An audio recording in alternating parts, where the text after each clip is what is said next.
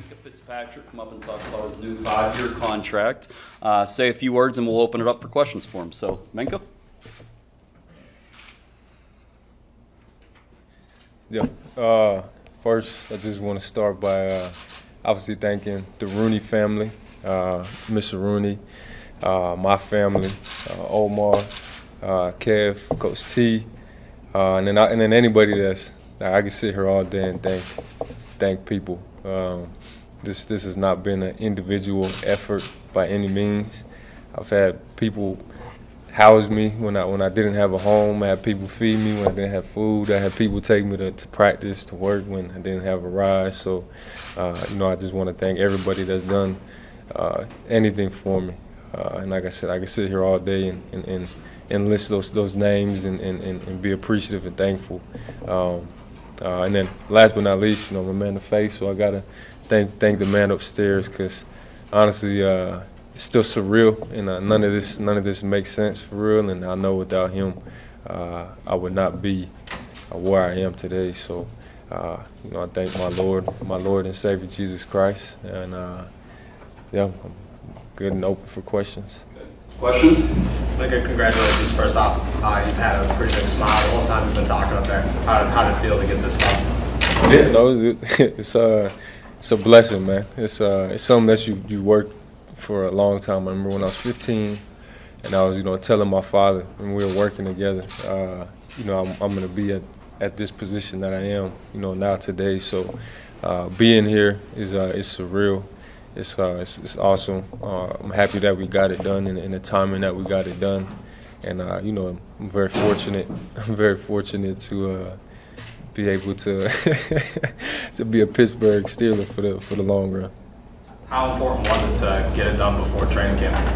It was important. I wanted to be out there with my teammates, practicing and competing. And thankfully we got it done in the timing that we did. So, how were you able to get it done this soon, Minkah? I mean, I know last year TJ's kind of went into camp into September, I think. Why were you and your representatives and the Steelers able to get it done in this timely fashion? That's just what Omar and Mr. Rooney wanted to do. I guess they had reached out a few weeks ago and said that they're ready to start the negotiation process. And I don't remember if we sent an offer or they sent an offer first, but we went back and forth for a little while, and I guess it's just when they wanted to get it done. Is it important for you to be the highest paid safety in the league at this point? Yeah, I think I think I'm the best at what I do. So obviously you would like to be paid in that way and represented in that way, and it's obviously somebody, it could be in a week from now or a year from now, somebody's obviously going to pass it up. But, you always want to raise the bar for the guys behind you. You want to raise the bar for the people in your own locker room. So I think, Mr. Rooney and Omar, they see the work that I put in, and obviously my play on the field reflects that. So, they're willing to make me that, and obviously I'm appreciative. Since your trade here, what have you come to appreciate about the Steelers team and organization, and why did you want to be here for the long term? I think the thing that I appreciate most about this organization is, I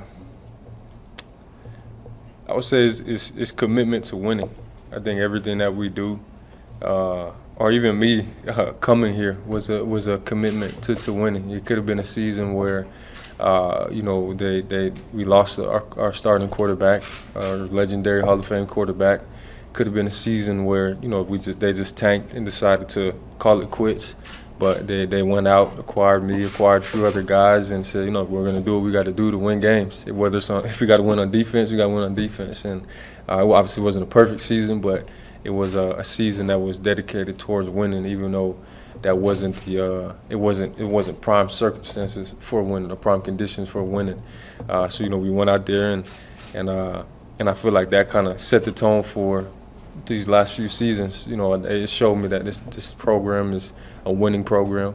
They're gonna do whatever it takes to win, and they're gonna hold you to that standard on a day-to-day basis. And that's what Coach T and the coaching staff and Mr. Rooney do. If you're not moving and focused on winning and being your best and competing, then they're not going to want you here. And I think that's just a reflection also of just the background that I come from. So it works hand in hand, and yeah. Is there a greater pressure now on you, that since you are the highest paid safety in the league, to perform at that high? Obviously you've done it, but is there even a greater pressure now to continue to perform at that high level? No, I think because I've done it, there's no pressure for real. You know what I'm saying? That's a standard that I hold myself to day in and day out.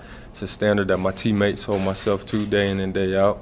But no, I don't think there's any pressure. I mean, obviously I have to hold myself to that standard, but you know, it's just an opportunity to prove that I am what I say I am.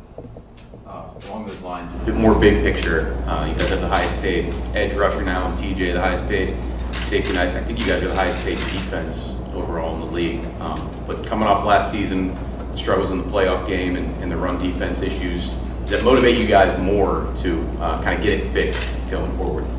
I don't think necessarily the money motivates us, but just how we conduct ourselves. You know what I'm saying? Obviously, last year was not to our standard at all, and I know myself, TJ, Cam, all of us were not happy or pleased at all with the way the season ended, especially how, you know, in that playoff game was an embarrassment. Honestly, was not our typical selves, and that's what motivates us. You know, obviously the money is a blessing, and the money is creates opportunity for everybody around us and our families, but. You know, that when you say the money, it's more about what they're saying with the money. They're saying, hey, look, we trust you to be the best and prepare to be the best and compete against the best and play A++ on a consistent basis. So it's more so of that I'm trying to hold myself to, rather than just saying, oh, I got paid, so now I got to play well. It's, no, these guys trust me with this amount of money and this amount of responsibility. So now it's my duty to go out there and play at a high level and show them that I deserve this compensation. Do you like the pieces you've added on defense in the offseason? You got a couple new guys back in the secondary as well. Yeah, I'm really excited. You know, obviously I'm excited about getting Akello back. I'm excited about Levi. I'm excited about Miles. We drafted well as well in the front.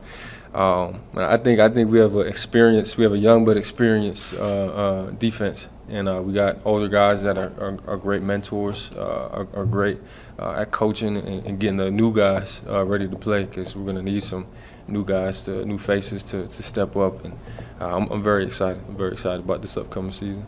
You talked a little bit about kind of the timeline of how things came together. Did it surprise you that it all happened as quickly as it did? I had no clue what to expect, but you know, it happened when it happened, and we were very fortunate. You mentioned how surreal it is. Has it kind of sunken in for you while here? I don't think so. Not really. I haven't been like super emotional like I thought I would. I haven't seen my family yet.